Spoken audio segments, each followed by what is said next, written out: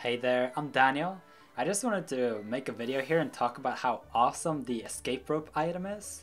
If you go into the Poké Mart, it will sell for 300 Poké Dollars. I'm currently a little broke, but 300 Poké Dollars, that's some great value, because if you go to a place like Cerulean Cave, you can use that and it will save you so much time, because when you have been walking around in Cerulean Cave, which is known for having some rare items just respawn on the ground, then you can just quickly do an escape rope, get out of the cave, and then enter again, and it resets, and it's amazing. And so remember the escape rope. Like, I don't think I've had a use for the escape rope